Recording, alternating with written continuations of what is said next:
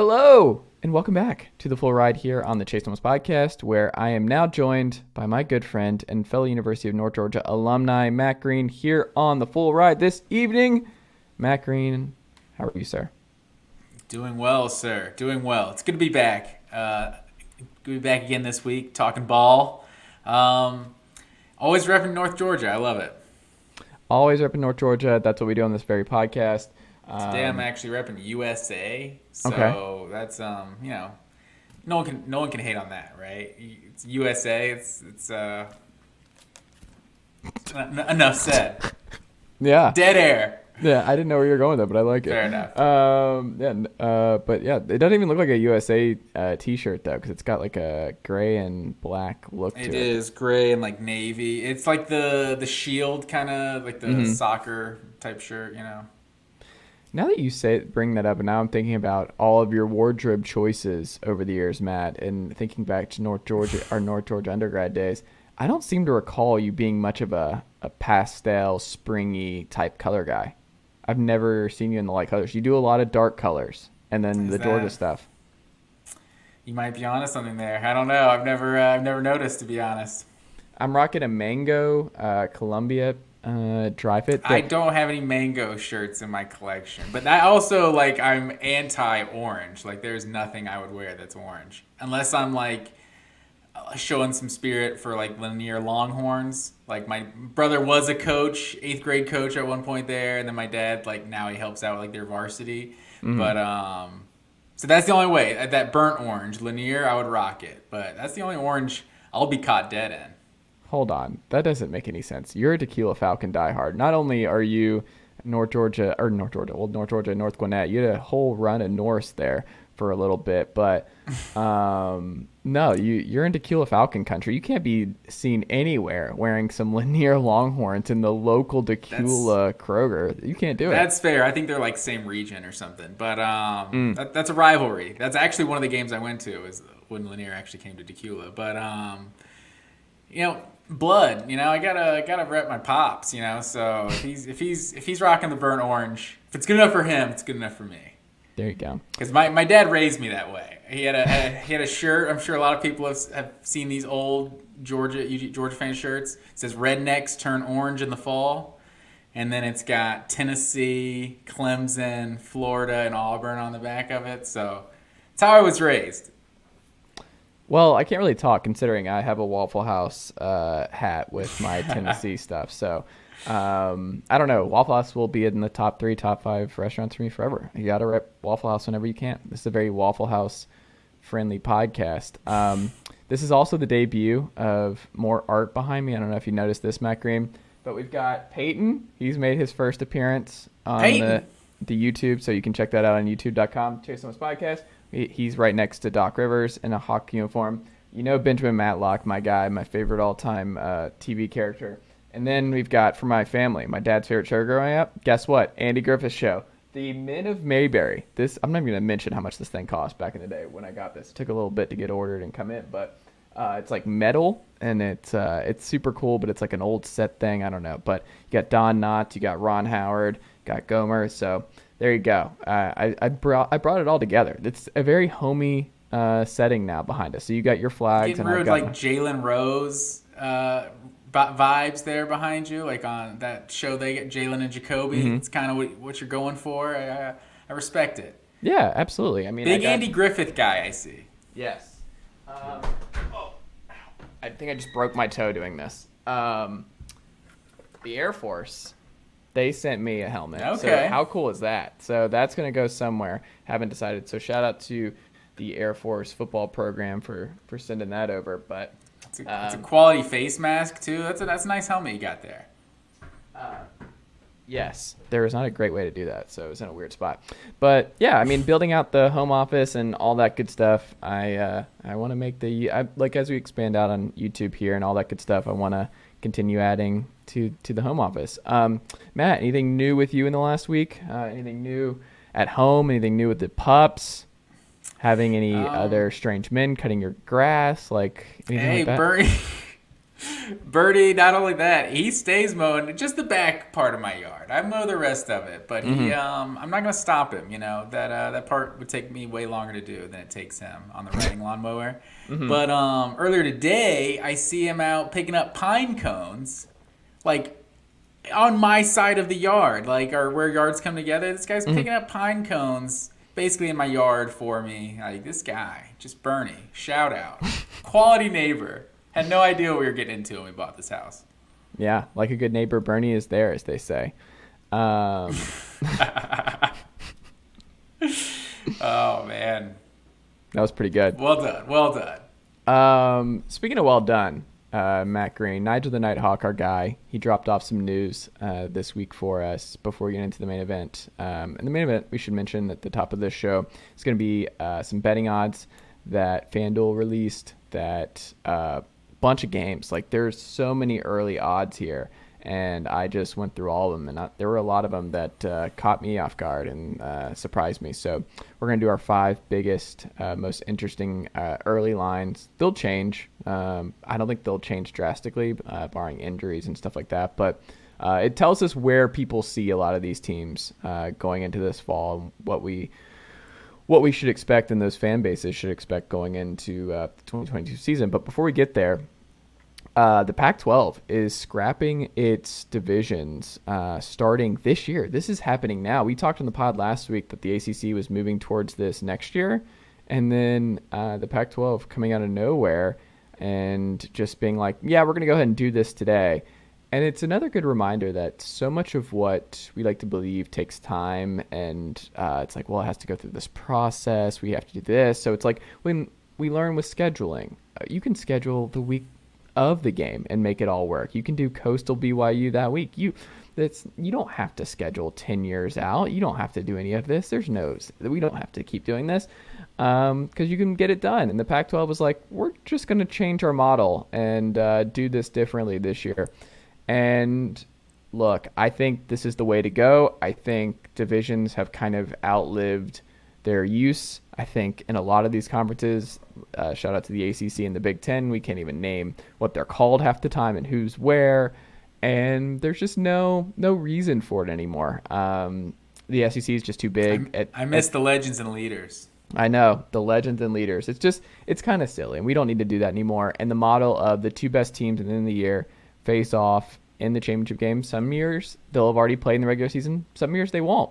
And that's just how it should be. And the folks who are worried, it's like, oh, well, how does the Mizzous and the Arkansas and the Mississippi States and the Colorados, how did they ever get back in if you're only going to do the best composite rating, the best conference rating? Because that changes things. It changes who represents it. But it's like, well, it'll be better games. And ultimately, the system is better when it rewards the best. And ultimately, that's what we want. We want the best games possible.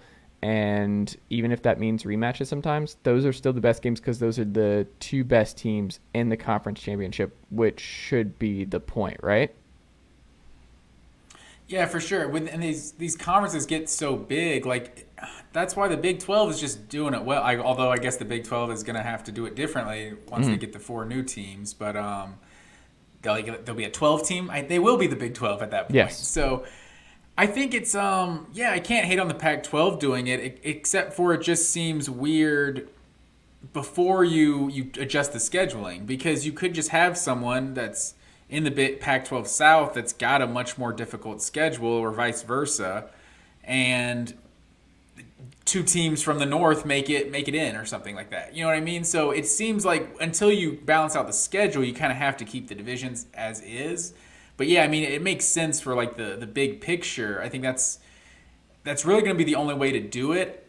Like when the SEC, when you're talking about a 16-team conference, like you're going to have to just take the 2 best conference records, which essentially is what best winning percentage is saying. I guess if you get a game canceled, the percentage could be different or something, but that's essentially what it's saying. I think it seems like an overreaction in terms of like the fan reaction to it, because like it's not going to be that many. There's not going to be that many years where it was even really an option for, like, usually the team that wins the SEC East, SEC West, those are usually like basically the 2 best teams in the conference. Like there's some exceptions in there, and with multiple conferences, like The Big Ten is definitely one that the Big Ten East seems much better than the Big Ten West. Seems like those are the two best teams are usually in that division. But it's just, I hate that we want to take so much off of the field when it comes to college football. It's like, while you might have your opinion on the East is stronger or the West is stronger, there are those instances where, like, they may be rare, but there's instances where there's a lot of good teams that can kind of beat each other up, and then the team that comes out of that division is actually a lot better than you think they are. Like, that sort of thing can happen a lot, and so it's like to have these lopsided, say if it's in the Big Ten or something, to have these lopsided conferences or divisions, and Wisconsin could win that, and you just decide to play Ohio State, Michigan part 2 because they're the best two teams. Like, Wisconsin, you didn't play anybody. Whatever your opinion is, it seems like a slippery slope. Like, while you can do the divisions, it seems like you're playing all these teams. Whoever comes on top should be in the conference championship. Yeah, I mean, you could sell me on just not doing the conference championship games anyway, but I don't know. I think we're just going to see more shuffling. Friend of the pod, Late Kicks, Josh Pate, he mentioned this. I think I was listening to this today, where he talked about one of the pros, because he's pretty anti-college football playoff expansion like myself, and the one positive of expansion is that, like, you're going to see more teams scheduling better out-of-conference schedules, because they're not as concerned about dropping an out-of-conference game early in the season to a good team, another Power 5 team.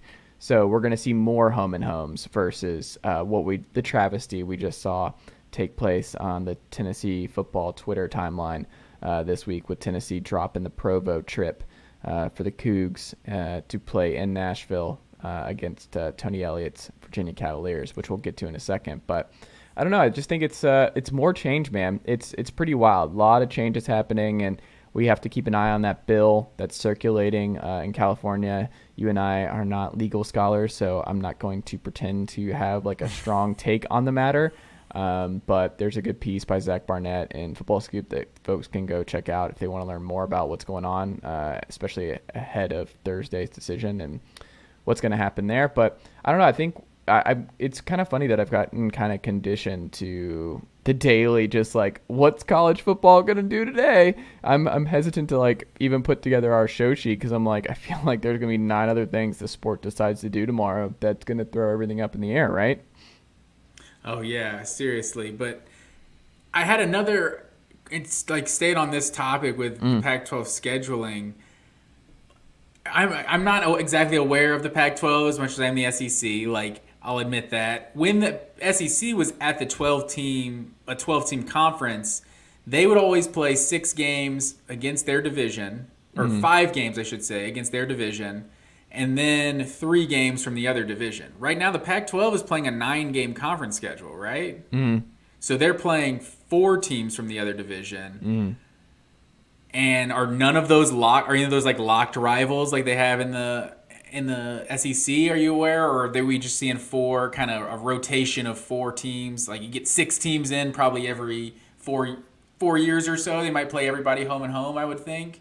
I'm really not sure off the top of my head. I'm not 100% sure how they have the scheduling set up, but if you are one of those teams that maybe avoids some of the better teams in the Pac-12 North or something this year, say I don't have USC and like Utah's schedule right in front of me, but if they did avoid the better teams in the Pac-12 North, and then they both end up having records in the best team in the Pac-12 North, just based on the schedule and who they played, it just wouldn't seem right for both of them to get into the conference championship. And I honestly think the rematch would go against somebody. Like last year, or in 2020 or something, if we're going, although granted, I don't think A&M and Florida were tied, but hypothetically, if they were, bad example, I guess, because A&M beat Florida. But say Georgia and A&M were tied and they didn't play. If A&M has a loss to Alabama and Georgia has yet to play Alabama and they have the same record, it seems like the rematch would almost go against that team. It's like, well, we saw you play them. We haven't seen them play them yet. You know, like, I don't know. We don't want to see the same games. Like, we don't mind seeing if they're the best teams, but if there's a debate on who the best teams are, like, I don't think anyone would have minded seeing, LSU, Alabama part 2 back in 2019. But Georgia was also a 11-1 team ranked like number 5 or something at that point. It's hard to justify Alabama getting a second shot at LSU, especially since I think Alabama lost to Auburn too the week before. But regardless, I think the rematch might almost it feels like that should be the second or third tiebreaker. Like if we're trying to get to it, it's like I don't know who to pick. You guys already played them. Let's pick someone else. I mean, my gut is to follow. Does FCS? They don't do conference championship games, do they? Unless I'm mistaken, I don't think they do. In FCS, they just jump right into the playoff format, and I mean that's what they do in high school. Is that right? Yeah, high school. You win your region, and then you go into the tournament. Like you go into the playoffs. Like you just move on. You're like, yeah, winning your region's cool, and it's a big deal for a lot of programs, but ultimately you jump into the playoff pool and you move forward. I think it's just kind of silly that we do the conference championship games. I would rather, if we expand the playoff, I would get rid of them. I would oh man, we're already, I feel like the worst part about college football compared to college basketball is there's such a limited way to measure like tangible success. Mm-hmm. And I feel like conference championships, so you can have all these smack talk like, oh, well, you guys haven't won anything. It's like, well, we win 80% of our games, right? Like we're a good team. We haven't won a championship, but you still have a conference championship. You still want those accolades, like those achievements. Like if you get rid of conference championships, then literally the entire sport, all we care about is the playoff. And every game that's not a playoff implications is like an irrelevant game.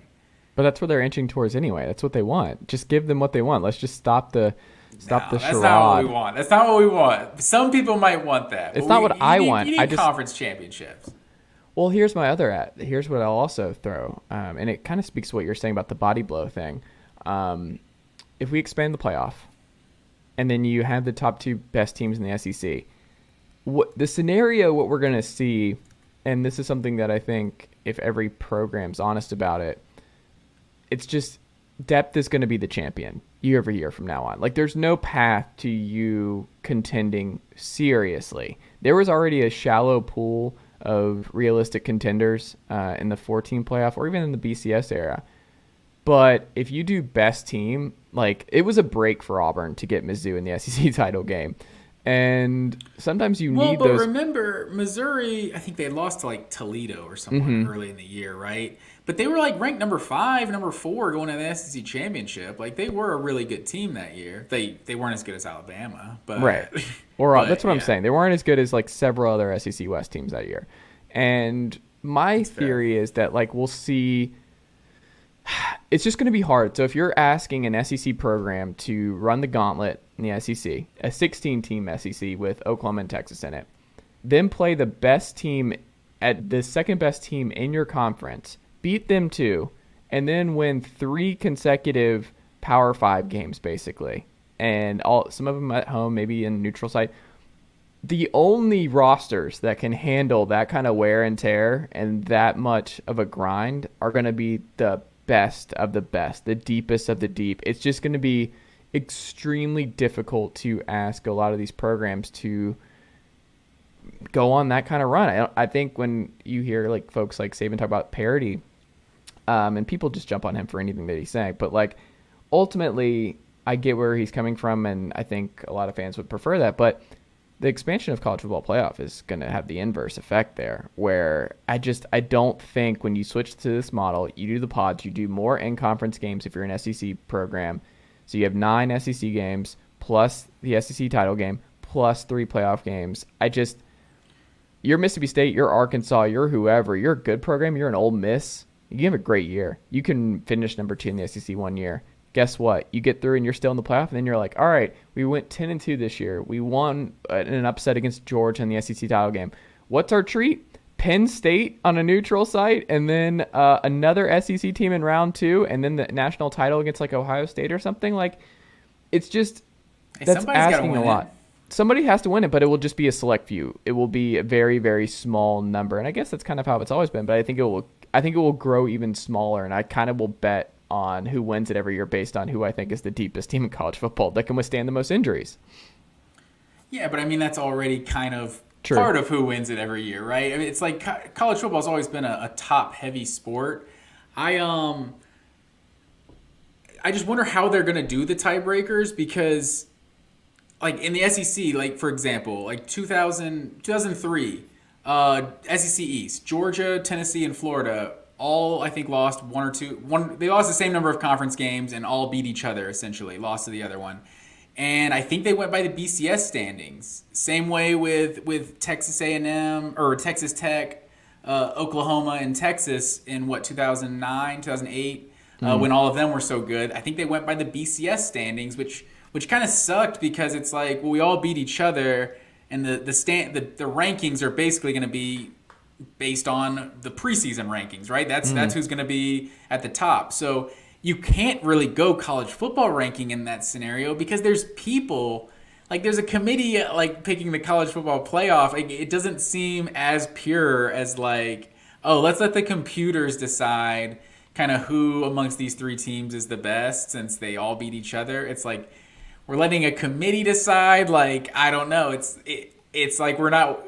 There's while everyone else is looking at the top four or something, they're getting shifty with this number 7 and 8 and 9 or something to determine conference divisions and things like that. I don't know. It would just I'm curious to how they're going to do it. Where they're going to have to do something when it comes to these new bigger conferences, but I don't know. It'll be interesting. Yeah, I'm not sure. We'll see. We'll see what happens. Dan Mullen's next coaching job. Friend of the pod, Graham Coffey, broke this one earlier. Was it this week? I don't know. I've been like in a black hole just doing my graduate school finals here at the University of Tennessee, Knoxville, and I've just been like in a bunker and living in the library and just barely getting little scraps like Oliver Twist. Just like, can I have some college football news, please? And just a little bit, a little bit. Some more. Yeah, that's me. But you know, I thought this was pretty interesting. And folks, again, people just have their narratives and have their opinions on Dan Mullen. They're like, oh, how the mighty have fallen from Florida SEC Power 5 head coaching job to analyst or whatever his position is going to be, assistant, I think, or some kind of helper now at Lake Oconee Academy. I think his son plays there. And my response was, it's a pretty good gig. He gets the buyout money. He already lives in the lake. He gets to spend time with his family these next couple of years. He gets to have a stress-free job, and he can just become an Alabama analyst whenever he wants. Like, there's no reason for him to jump right back into it. Enjoy your life, man. College football is a mess right now. I would sit this out for a little bit. I would just be like, let NIL and the transfer portal continue to figure itself out, and I'm just going to enjoy lake life, run some fun offenses, spend time with my family, and ride my jet ski. I salute Dan Mullen for this strategy this fall. That's all fair, for sure. I kind of thought the same thing when I saw people talking shit about him. It's like, we all love to talk shit about Dan Mullen, but yeah, literally this guy is going to be living in his $2 million house on Lake Oconee. And right when I heard this story too, I was like, there's no way he's going to be the offensive coordinator. He's just going to be like some guy that's like helping out with the team, like unofficial title or whatever. He's just, I'm sure he's just going to provide insight wherever he can. Like, it's probably Florida heard he's offensive coordinator. Yeah, like Florida's like, offensive coordinator? That means we don't have to pay him anymore, right? It's like, no official job. I'm not taking a salary. Yeah. I still want your money.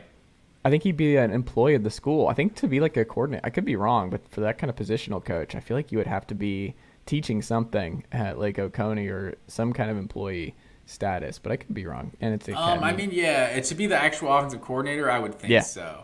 But it is crazy though. Like 1 year ago today, there was a lot of people that thought Dan Mullen was a better head coach than Kirby Smart.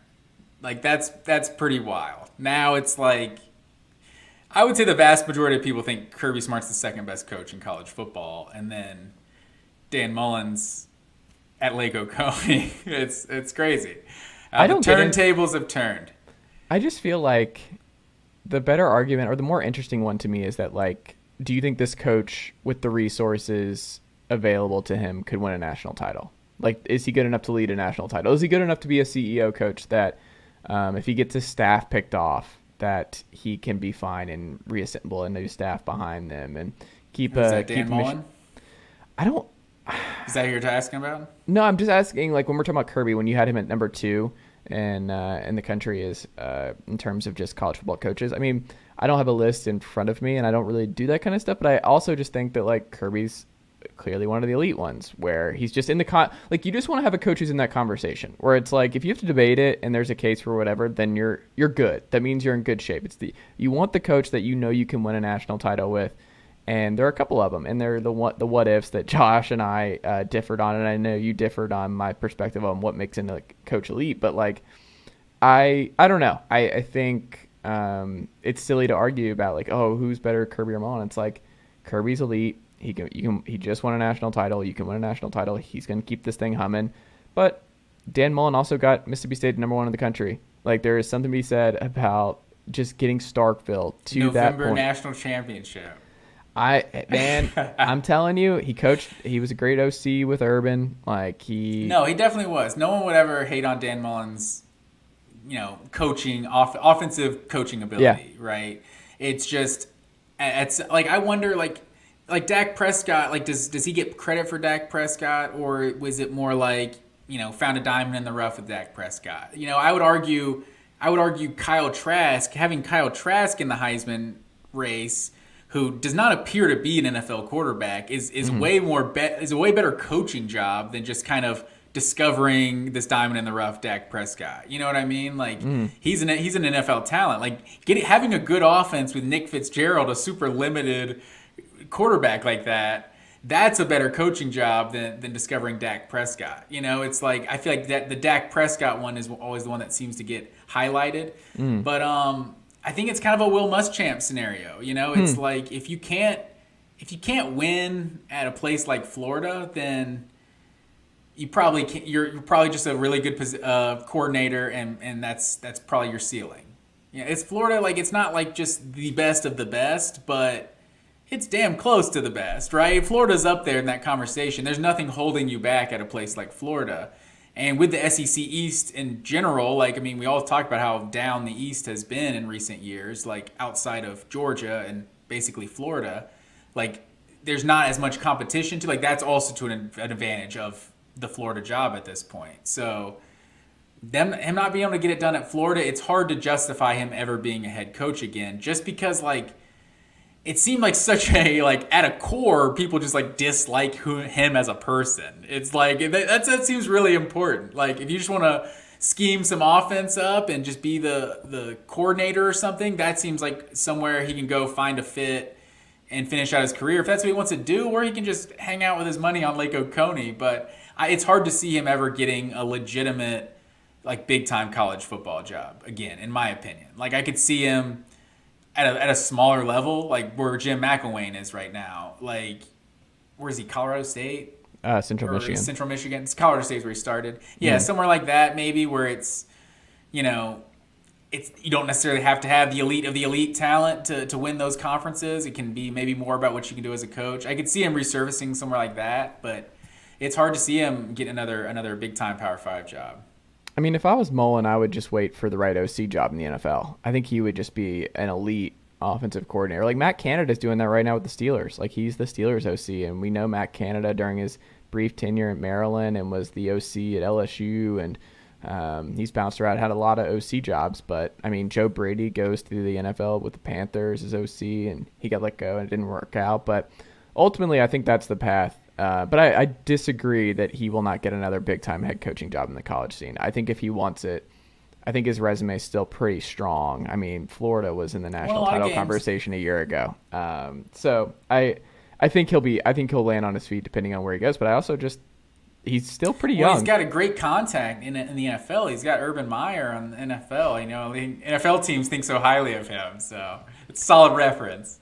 I mean, he's a great offensive mind, and I think ultimately with how much the NFL pulls from the college game now and how synonymous high school, college, and NFL really are these days, that I think he'd be a natural fit. I mean, Kellen Moore has just been fantastic in Dallas, so I don't know. I think Mullen, I'm not going to tell a guy what he should or should not do, but I do think the guy will have options. Speaking of options, Jeff Brohm. this week. He said something that was really interesting. Do you remember when the Louisville job came open a few years back when Scott Satterfield took it from App State? That has been a rocky relationship to this point. We'll see what happens this fall. There's a lot of optimism in Louisville going into this fall, and that this is going to be a bounce back year for Satterfield's team. But Brohm obviously coached there, played there, and there's always going to be that pull. Kenny Payne, now the men's basketball coach, pull there, and he goes back to Kentucky, leaves the NBA for that job. But Brohm's at a tough spot. He's at Purdue, where he's won a lot. There's an asterisk on what happened in the bowl game this year. Some call it a win. I call it a hedge. I call it a we're not going to talk about it type deal. No one gets a win. No one gets a loss for that particular affair in December, but we'll move forward. Jeff Brohm on Purdue, though, and Louisville. This is from Football Scoop. They pulled this. He was speaking at some alumni event. I think it was at Louisville. And he said, quote, "After being at Purdue 2 years when it came open, it was a tough call." That was a tough call. And he's talking about when Louisville came open. "To be quite honest, through my schooling and how I was raised, I believe in at least trying to do the right thing and having morals and values.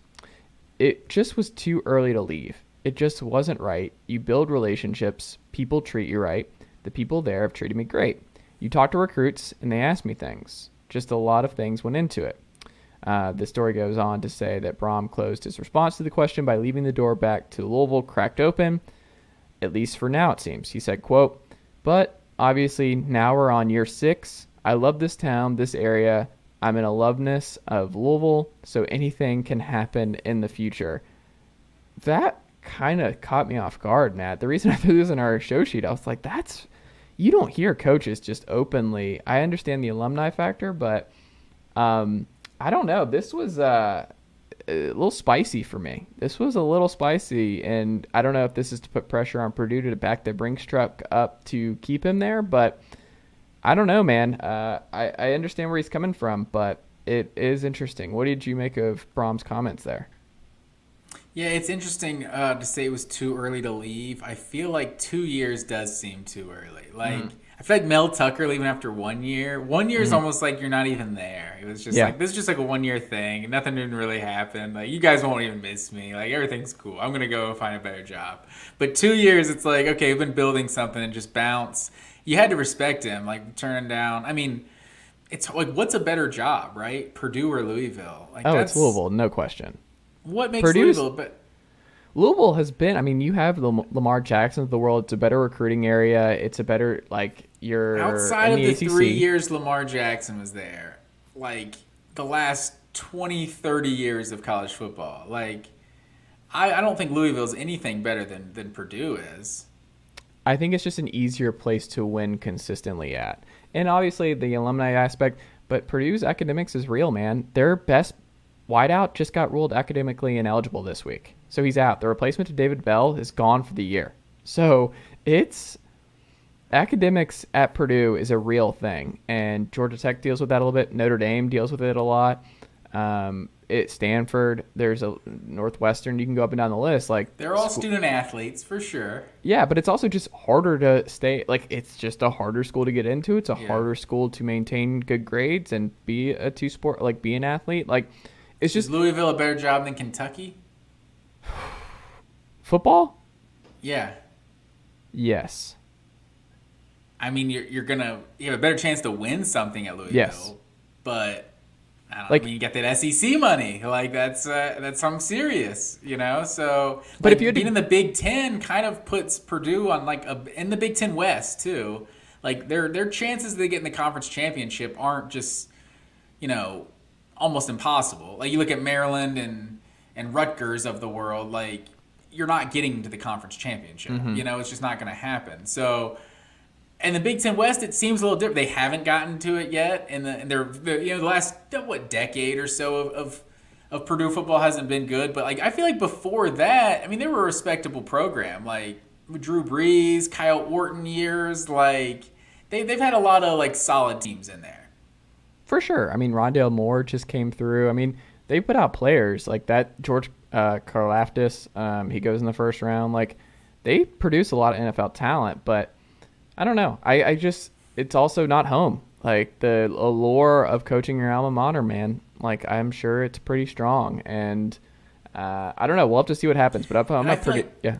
I feel like that would be the only place that people wouldn't look at him as a backstabber Mm-hmm. even like after year two, which he could have done going to Louisville to the alma mater, like you're going home kind of thing. Mm-hmm. So yeah, I think the fact that he actually had the opportunity to do it, like it might be a hypothetical thing for a lot of guys. Like I'm sure Mario Cristobal has thought about the opportunity of getting the Miami job for a long time. Kind of like Mark Richt when he lost the Georgia, when he got fired at Georgia. It was like he seemed like he was so burnt out he didn't need another head coaching job, but it was like his alma mater is open up. Like I got to jump on that now because who knows when that could happen again, you know? Mm-hmm. So Louisville isn't one of those powerhouses. It could be open again in a couple of years. It could be open next year, you know, who knows?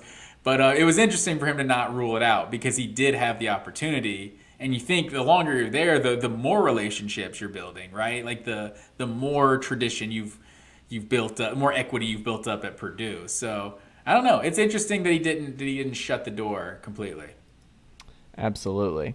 Well, let's get into our main event, Matt Green. FanDuel released a bunch of odds, betting odds ahead of the 2022-2023 college football season, which is great because it adds context to where the odds makers and where folks around the world see college football teams at the moment. Like spring practice is done. There's still a lot of battles left to be decided. And position battles like coaching stuff, and we'll see. Injuries are unfortunately a part of this game, and we'll see who gets through the summer unscathed. But there are a lot to go through. Alabama would have won the national championship if it wasn't for those injuries. Yeah, I'll give you that because I am not one of those people that whine about that sort of thing because it's just that's how it works. I mean, the NBA, yeah, it's right? just like, oh, maybe I don't know, but it happened. it's done. And that's just part of it, though. You can't turn injuries off. You play the hand you're dealt, and that is all that needs to be said. And you don't need to throw out any sour grapes there. However, there are a lot of odds. So you and I, we picked our favorite lines, our top 5 favorite lines, and I don't believe we had any crossover on our favorite lines. So we did not. I think, as the guest, Matt, you should start with which line first stood out to you that you liked? To start off, I got to go week 1. Utah, 1.5 point dog at Florida, week 1. Like, I just think Utah is a better team than Florida. Like, I feel like they're just, like, I'm not no shade at Napier or anything, but I just think week 1, like, I don't think Florida's ready for Utah. Like, I think Utah's going to win that one outright. I think it's interesting because I think Florida's first 2 games are against Utah and Kentucky, right? Oh, I'll wait on that one. Well, I'm saying isn't one. that their first 2 games? That is, yeah. That's it's on my list. That's a rough way to open the year if you're Billy Napier. If you look at their schedule, I mean, South Florida, they just brought in Gary Bohannon, the Baylor quarterback. Jeff Scott with his biggest portal win since taking over the Bulls job.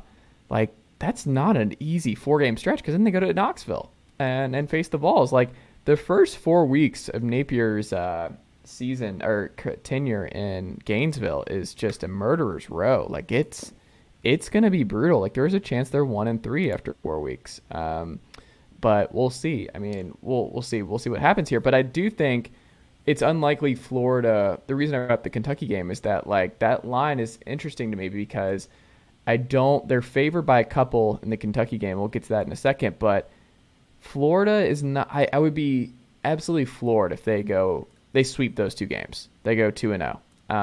However, my gut tells me they split them. And I just feel like they're more likely to split with win the Utah game for me and then just be overconfident because they beat this really good Pac-12 team and then lay an egg to just a team that loves nothing more than beating the Florida Gators because of just how many consecutive losses they had. And it's Utah does feel like the more likely win. Like, there's just kind of those variables, traveling across the country, like that whole thing, going to the swamp, like just, what is this, September 3rd, I think is the opening week. Like, who knows what it's going to feel like in the swamp on September 3rd. Like, we could be pushing 100. So that could definitely be a factor. But yeah, just to skip right there to my number 2, because it's on there while we've been talking about it, is Kentucky. They're a +4 in week 2. And I like Kentucky in that one, too. I was surprised to see Florida favored in both of those games. Yeah. Because especially +4 versus Kentucky, like, I definitely expect Kentucky to be better than Florida this year. It is the agree. swamp, but they did win in the swamp a couple years ago. So that's a huge win, but it also scares me. Like, I don't want Florida to lose to Kentucky at home because I don't want them coming to Knoxville angry. I do not want that being a thing. I don't want them facing 0-2 in the SEC East to kick things off here, the Napier tenure. I want them to beat Kentucky, feeling good, 3-0. I want them winning the first 3, and then I want them to come into Knoxville and lay an egg and come back down to earth a little bit. I would be absolutely shocked if Florida is 3-0 to start the season. Like, it's not like a murderer's row they're facing or anything. I just feel like this doesn't seem like a team that's just ready to win now. Like, I feel like LSU could surprise some people and be like, no, Orgeron was just that bad. Guys had checked out that much. Like, they seem like they could be more. We just know about the talent LSU gets all the time. Like, Florida, like, the recruiting is why Dan Mullen got fired. So, like, the cupboard, if it's not bare, it's not full, right? So I don't see Florida starting that way. Like, even South Florida, like you said, like, that was a game for 2 quarters last year. Like, if they started 0-3, 0-4 of the Napier tenure, like, year 1, I basically throw out for every head coach. But oh man, 0-2 would be bad, but 0-4, that's rough. Well, I'll do 2 for me on my side real quick. So Yeah. I've got the week 0, which is, I love that Nebraska is embracing week 0 football. So this is across the pond. This is in Ireland. Did you know that Northwestern Nebraska? Nebraska? Right. Okay. And Nebraska is favored by 9.5 in this one. Like, it's too early for our locks of the week, but Nebraska 9.5 covering that spread against the Wildcat offense over in Ireland. Just lock it in. Like, the Nebraska Cornhuskers kicking things off against that group. Mark Whipple, his first game as OC. You bring in Casey Thompson. I think this will be a much more efficient, just a better football team. I'm pretty high on Nebraska coming in this year. We'll see what happens, but I'm buying a lot of Cornhusker stock right now. I don't know if I could go 9.5 for that. Just because that game feels like it's gonna be like 13-6 or something. Like, I don't know. You could be right. This could be a different Nebraska offense for sure. It feels like so many of those games that they play overseas just get sloppy. Like, I don't know the different grass or what they're doing over there. It feels like the NFL games in London are always just, the field just seems sloppy. So I wonder. I feel like it seems like Northwestern's game, right? They got the long grass. So I wouldn't. I don't like Nebraska at 9.5. That's fair. That is fair, Matt Green. I do like them to win though. Okay, I'll give you that. Hit me with your second one. I need to get Northwestern in the top 100 of offensive efficiency per CFB stats before I'm taking them on a 9.5 point spread. I think that's pretty easy for Nebraska to get That's a fair. 2 touchdown Could be lead. 10-zip. Yes, 100%, and I could see that. Penn State -3 versus Purdue in week 1. So Penn State's on the road here in Purdue country. We talked about them a little bit. Jeff Brohm's team's good. They lose, like I said, their best receiving threat to academic ineligibility. I thought there was a lot of fool's gold with this Purdue team. They lost a lot of talent. I think they'll be fine this year. Jeff Brohm's too good of a coach, but Penn State is not going to be in a dogfight this early in the season. There's just so much riding on this year. Sean Clifford comes back into the fold. They've got a lot of talent on both sides of the ball. I think they're going to be top 10 in offense and defense this year. Penn State is going to be on a mission. And, I mean, they've got the Auburn game on the road. That's a big out-of-conference game. But I don't think this is going to be a field goal type deal for Penn State, like where they have to kick a late game field goal to escape from the Boilermakers. I'm going to say they win pretty comfortably, and I like that line. If I'm jumping on it now, I like Penn State -3 a lot. Yeah, I can feel you on that one. Also, I have to correct myself. Florida was beating South Florida 35-3 at halftime last year. So that was not a game for 2 quarters. So I apologize. That was the Anthony Richardson show last year. So had to retract that for the Gator fans listening. We're not just ganging up on you guys.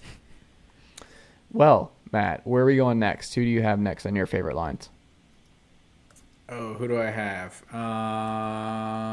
Next, I got A&M -8 versus Miami at home. I just feel like there's so much buzz around Miami. It feels like fool's gold to me. Like, I wouldn't be surprised early on too in the season. Like, A&M's gonna be good this year. I don't know who the quarterback's gonna be yet. My gut is Max Johnson, but I don't know. But I just feel like they're just gonna be a quality team in the SEC this year, and I don't see Miami playing with one of the better teams in the SEC. That's what it comes down to. So I feel like last year, maybe this might not be Alabama, just taking them to the woodshed. But I think going into Kyle Field, I don't think Miami's ready for that. I think they win this game by multiple scores. I mean, Cristobal did go into the shoe last year and stun the Buckeyes, if I seem to recall correctly. This is true.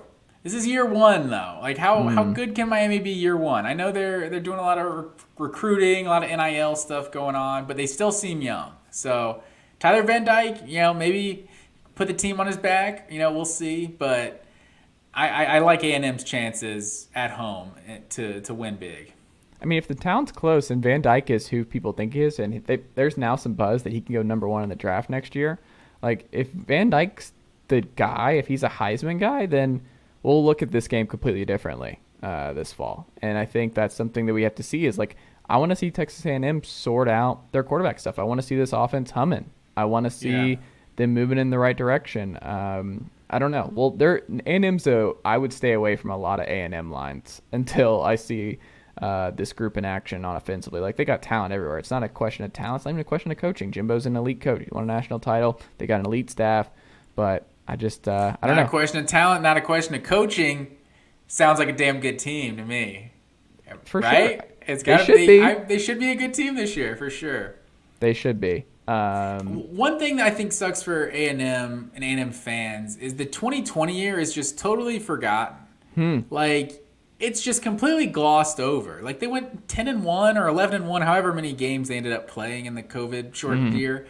Like, a one-loss season where you're playing only SEC teams, like, that's a super impressive year that I feel like just gets kind of swept under the rug. Like, no one really pays attention to it. Like, they had a case for being the 4 seed and making the playoff that year. So, like, it has such a vibe of kind of how people felt about Georgia. Like, I think Georgia was, collective, like, consistently better than A&M. Like, not going 8-5 as much, but A&M is right there, one of the better teams. We all know how loaded the SEC West is every year. Like, all the signs are there. Like, they're pointing to this team being one of the elites in college football. And I feel like we kind of forget that they were that 2 years ago. And you're just like, yeah, but they're going to blow it like they do every year, and they're going to go 8-5. Like, I'm sure I even said that. But it's I think we're a little harsh on A&M sometimes. Like, I think they have all the signs to be one of the best teams in the country this year. Definitely one of the best teams in the West.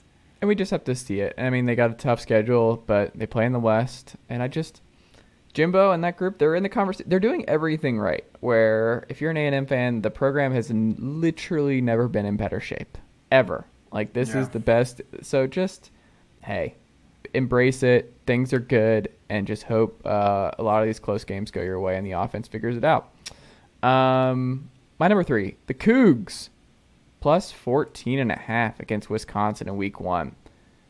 I like this, maybe not for what you expect. It's actually because I'd like the Cougs to cover that. Like, 14.5 with this defense, and they promote from within, so they didn't have to institute a new scheme. I like their OC hire. They bring in what was the kid's name? Not Jared Garantano, but their Jaden Delora just went to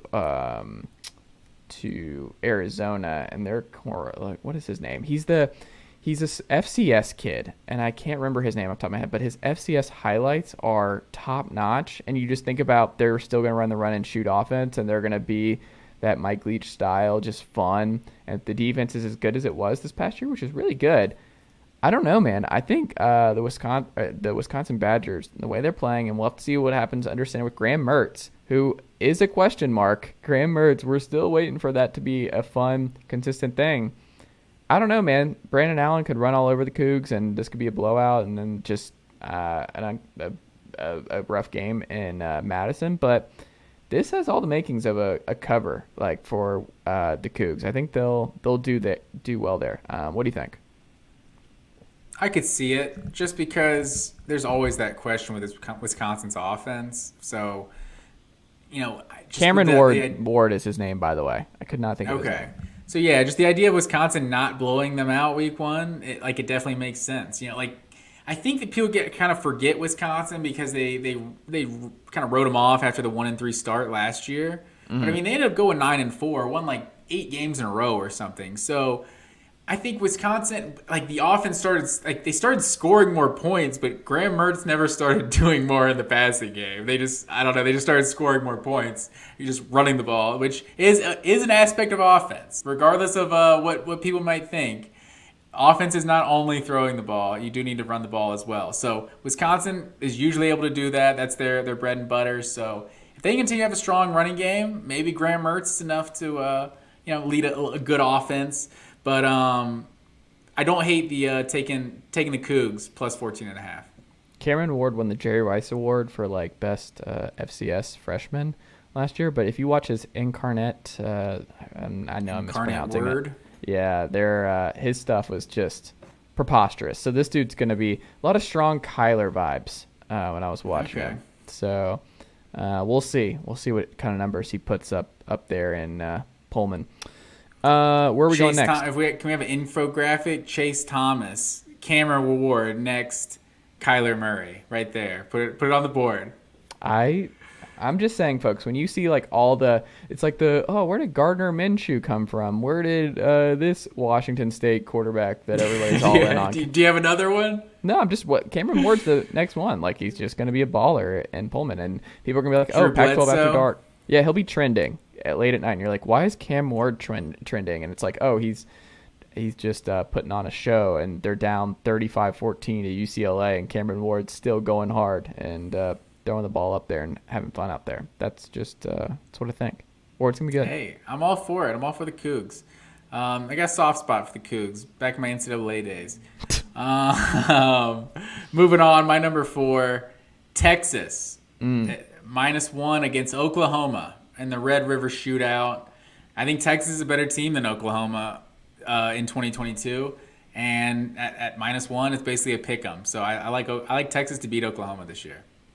They should, man. If you're gonna, it's like the whole Florida. Texas is in that zone with Tennessee is in with Florida with their rival, where it's like, man, if you're not gonna do it this year, if you're not gonna go over the hump and put it all together with year 0 of Brent Venables and all the roster leaving, Mario Williams and Caleb Williams and all these dudes leaving, what? When are you going to do it? When's it going to be? I like that comparison a lot. I feel like that's a really good comparison. So we'll see. I mean, they should be favored by more. I'm sure it will go up or down depending on how both teams start the 2022 season. But a lot of pressure on Sark and the Longhorns, and you saw the buzz about Arch is waiting to see improvement from the Texas Longhorns this fall before making up his mind on where he's going to play college football in 2023. So I don't know. I wonder, right, if they show improvement and Quinn Ewers is that guy, then is Arch trying to go there? I mean, granted, he's a redshirt freshman right this year, so he could leave after 2023. So he might be only sitting for 1 year, but I don't know. We'll see. Texas still feels like definitely one of the players for Arch Manning, but we'll have to see. A lot of time before then. Ole Miss -10.5 against Georgia Tech in week 3. For the folks that are wondering, so I feel bad for Jeff Collins. I really do, because Georgia Tech had an awful schedule last year, and boy, they have an awful schedule this year, and there's just no path to a bowl game for them. There's just no path whatsoever, and you just feel for Yellow Jacket country. And I say this with the utmost respect, 10.5 is embarrassing low of a spread for Ole Miss and Jackson Dart and the Lane Kiffin Portal King train that's going to be playing the Yellow Jackets in week 3. Zach Evans and company, like they are going to run all over Georgia Tech. They are going to win this game. Like if there's a lock of the week early, it's Ole Miss 10.5. They are not beating the Jackets by only 10.5. I don't know what happened here. I would love to have AD Stansbury on this very program, and I can talk to him about why he scheduled the games that he scheduled the last 2 years. But it's brutal. I feel like you're looking at the Georgia Tech schedule right now as I'm going through this. Are you? I am. I'm trying to pull it up here. Look at how bad it is, Matt. Like it's rough. Yeah, I mean they're losing Ole Miss. They're losing at UCF. Who else is at obviously Georgia. They're out of conferences. Georgia, UCF, and Ole Miss, man. And Western Carolina's in there too. Okay. But yeah, they're not. How many wins do you see there?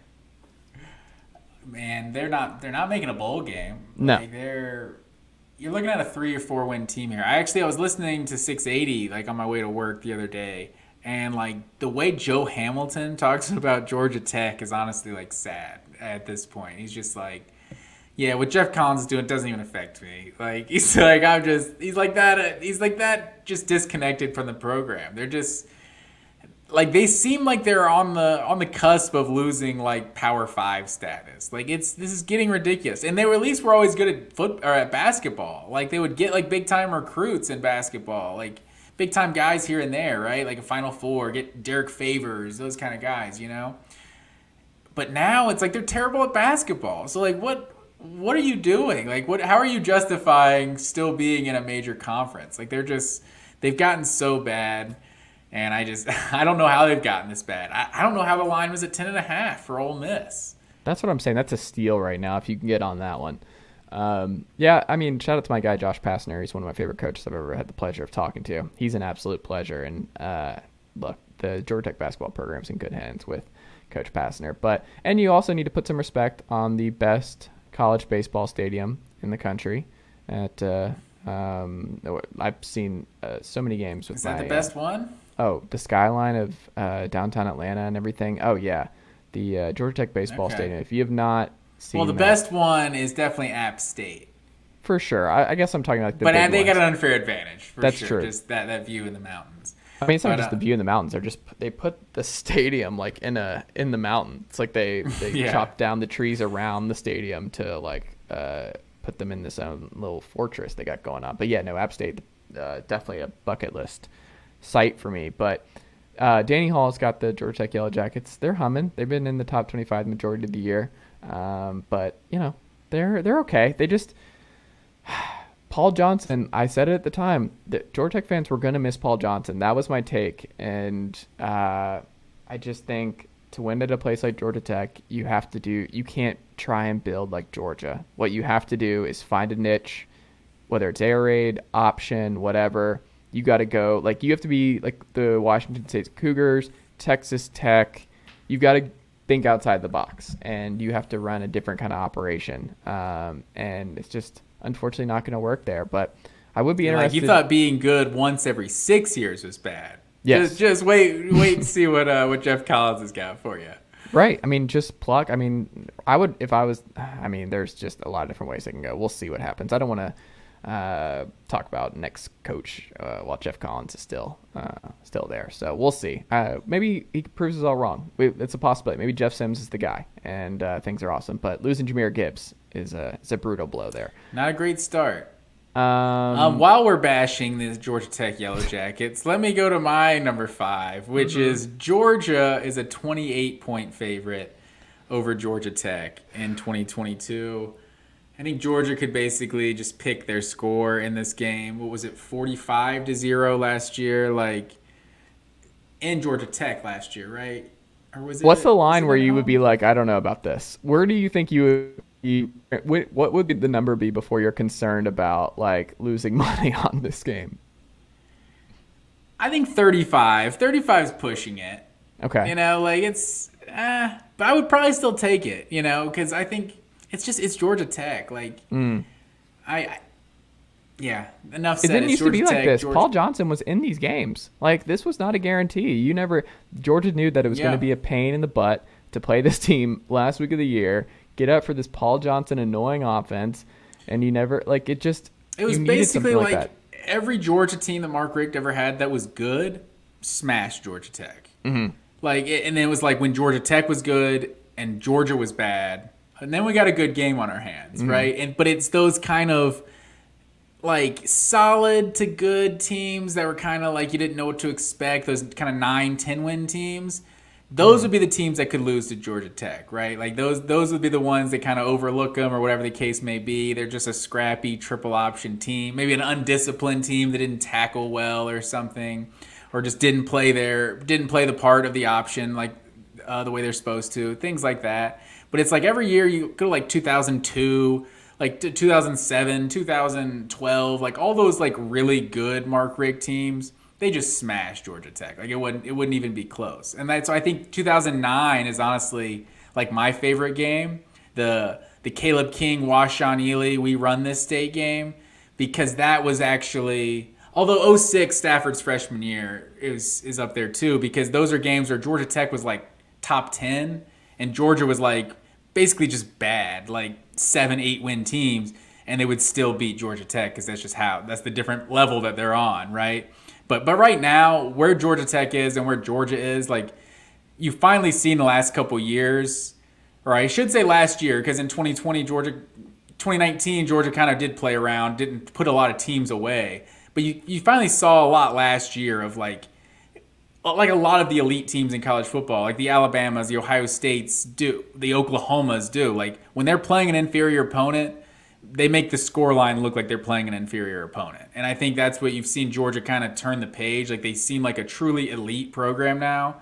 And when you place a team like Georgia Tech, like, yeah, they're winning by 4 or 5 touchdowns easy. Like, it's not going to be close, especially not at home. I just don't see it changing anytime soon. I don't see there being a path back to this rivalry being respectable and what Kirby has at Georgia right now. I just don't see a path anytime soon. It's just, especially you got Georgia repping Atlanta harder than Georgia Tech is. It's like that's all Georgia Tech had going for them was the city of Atlanta.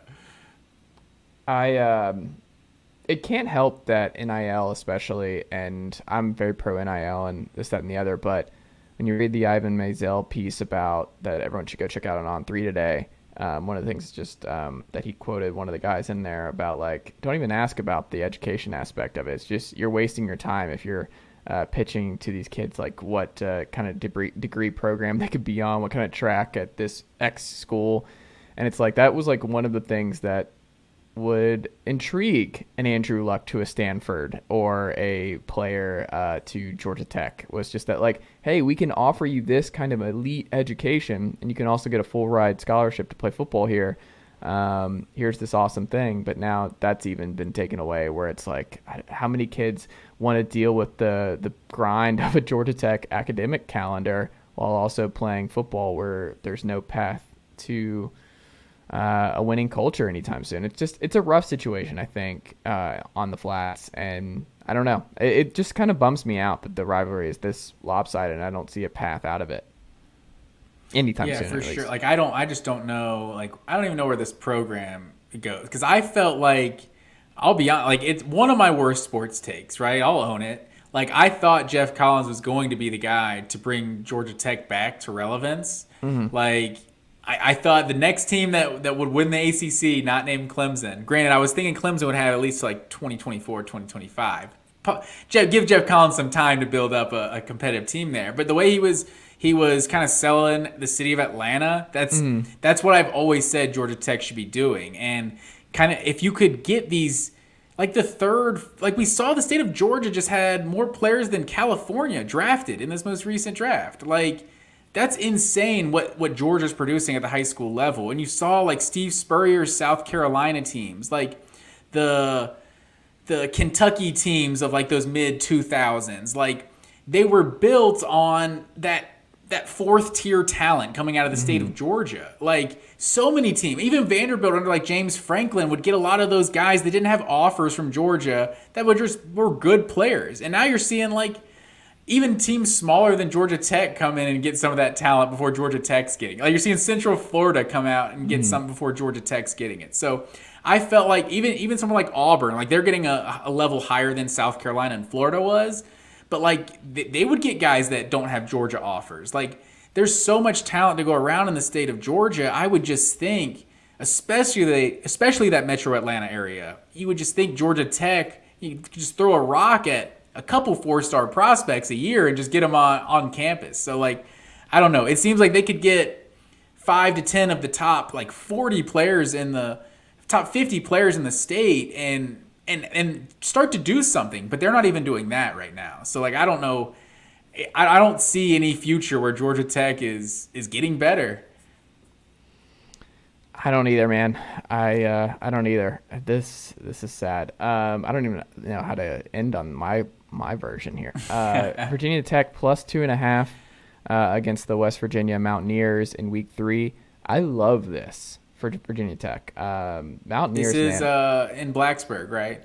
I think it's no. I think it's in Morgantown, unless I'm misremembering it. Did I look at it wrong? That actually helps me. I got Virginia Tech. Yeah, it's at home. It's in Blacksburg. That's what I thought. Okay, originally, yes, which I love. Blacksburg, different kind of environment. Would love for Tennessee to schedule some consecutive home and homes there. That would be nice. But look, Brent Pry, I think, is more of a culture fit than Justin Fuente. I think people are discounting just how good he was out the gate in Blacksburg. He won. It obviously didn't end well there, but he's still a good coach, and I'm curious to see what happens with him going forward. But Brent Pry, longtime DC over there in Happy Valley with Penn State, he was elite this past year coaching the Penn State Nittany Lions defense. Like he's co-defensive coordinator there, but been there a long time Franklin guy. I think the culture and the buy-in is going to be immediate there. I think there is going to be just a lot of optimism, and I think Virginia Tech will turn some heads a little bit pretty early on there, and I just like them at home. I think Graham Harrell and JT Daniels air raid that they're going to try and throw at Brent Pry, I don't think it's going to work. I like the Hokies early there. That's an appetizing line to me. A rivalry game, that kind of thing. I like the Hokies in Blacksburg in this scenario. I'll be honest. I looked at this game and I almost picked West Virginia, but the Lane Stadium factor that kept me against it. But yeah, 2.5-point home dog. I can never. A home dog always seems like a good idea. Mm-hmm.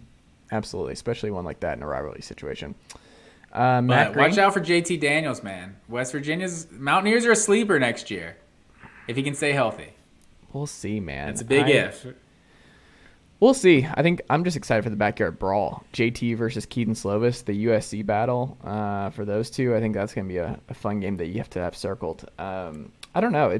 There's so many good games. When we looked at the calendar, the Fox broadcast calendar, ESPN, and just all the big games and how they're scheduling it out, this is going to be a pretty electric time. I was fired up, and I was like, oh, good yeah, stuff. we still got... Yeah, see it that Georgia-Oregon 3:30, and then Notre Dame, Ohio State 7:30 that first week.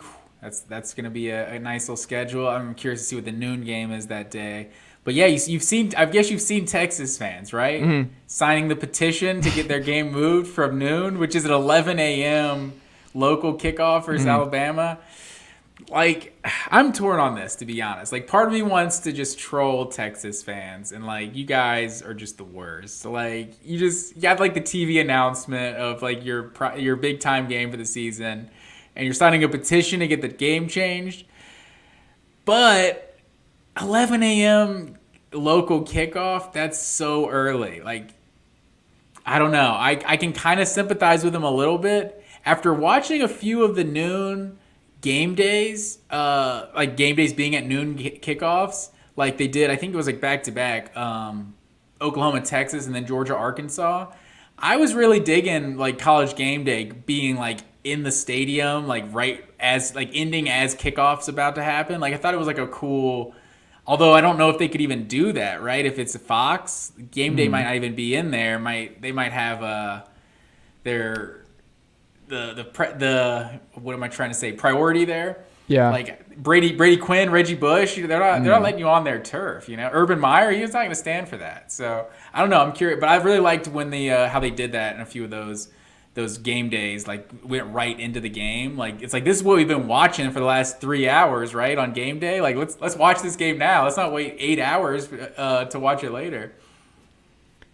I also just think it's silly because that's the best game coverage you'll get in college football now. Klatt and Gus, that big noon Fox game is top notch year over year. Like that's a great spot for you to be in. I understand the 11 a.m. like you laid out, but man, if I'm a fan and I'm not there, give me the nooner. Give me the big nooner. It's the best game. It's the best broadcast. As a neutral fan, I'm all about it. Like game day ends and now we have a good game to watch right now. We don't have to sit through, Northwestern Michigan State or something, right? Like we just get right into the good stuff. So I'm all for it as a fan, watching on TV. But oh man, what time are you waking up? Like that's such a big deal for Alabama to be there in Texas. Like just the atmosphere. I feel like you do kind of lose something. Like with the Red River Shootout, like that's going to be at noon every year, right? So you're just. You plan your day. You probably have your yearly ritual of how you set up, how you get ready for that rivalry.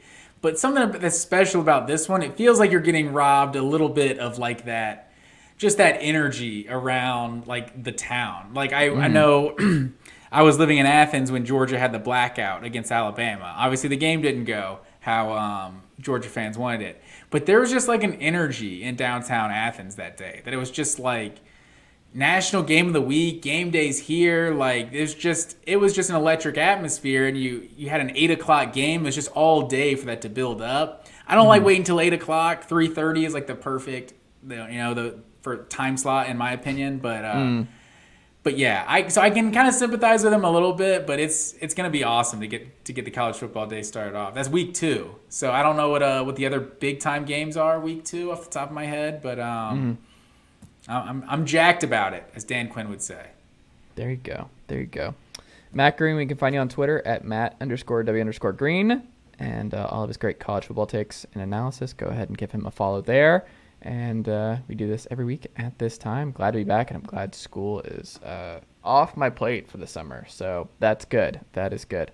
Matt School's Green, out for summer? Is it out forever? No, I graduate this fall. Yeah. Okay. One more semester. Almost there.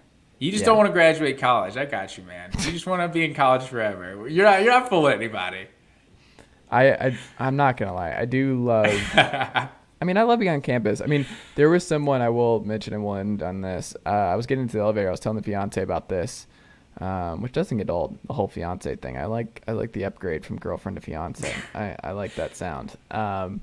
But I was on campus studying late one night, and I went to get on the elevator, and I'm 31, Matt, and these kids 19, 20, they get on the elevator too, and one there was a lot of capital B bro energy going on with the three of them, and one of them turned to the other and was like, bro, do you ever just put on Beethoven when you're studying? It's clutch. And I you heard about this guy, Beethoven? You don't even know about this. Let me show you this. That's funny.